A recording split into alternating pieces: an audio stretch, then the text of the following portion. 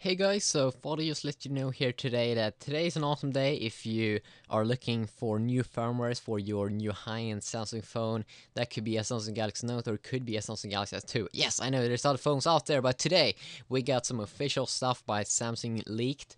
Some new Android 4.0 ICS ROMs that got leaked. First of all, we got this new XXLP1 firmware for our Samsung Galaxy S2. And obviously this is a leaked one, you know, Samsung hasn't released it themselves, but it's leaked, it's has a build date in February, and we can see the progress, what Samsung is doing here with Android 4.0, running their own TouchWiz UI. So I made a video about that, so you can go ahead and check it out on my channel.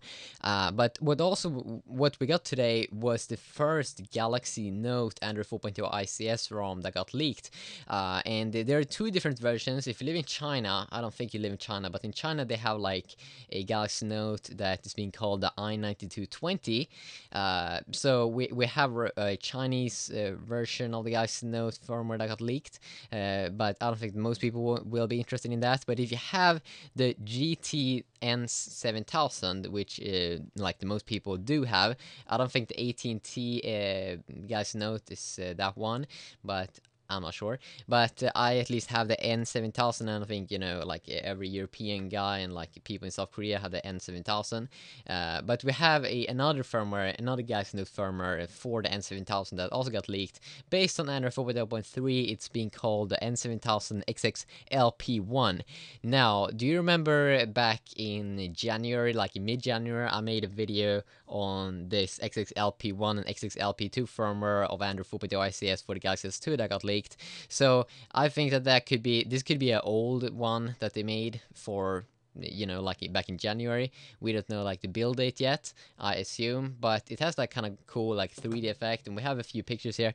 Now the reason why I'm not installing this on my Galaxy Note is because I love my Galaxy Note right now. I can't run a stable or an unstable firmware. I have so many pictures, I have so many things on my Galaxy Note, I don't want to reinstall them, you know.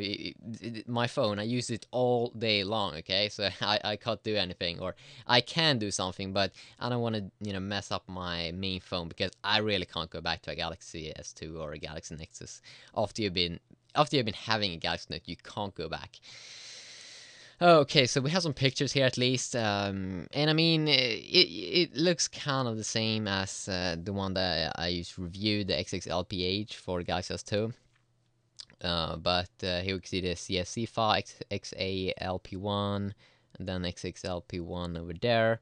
But yeah, Samsung is working on it, and hopefully we will get a release in March for both the Galaxy S2 and the Galaxy Note. But I'm pretty skeptical about that we're gonna get it for the Galaxy Note that early, because I mean, first main focus right now seems to be working on the Galaxy S2 update, and then, you know, the Galaxy Note. And then hopefully some other, you know, Galaxy S2 variants and everything that's out there. But yeah, some first pictures here. If you want to go ahead and download it, just go to samuel.com, go to the firmware page, and I will try to leave a link in the description to the articles. Awesome. See you.